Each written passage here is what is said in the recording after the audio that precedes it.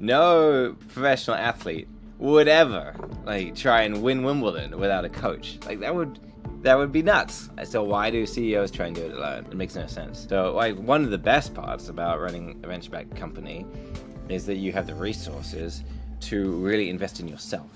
So I had a CEO coach, I had a therapist, I had a public speaking coach, and a trainer. And like all of those people are basically there to make you like the best leader possible, and the best performer possible. And I always say expense those things because they are part of your performance as a CEO, and you've got to really look after yourself.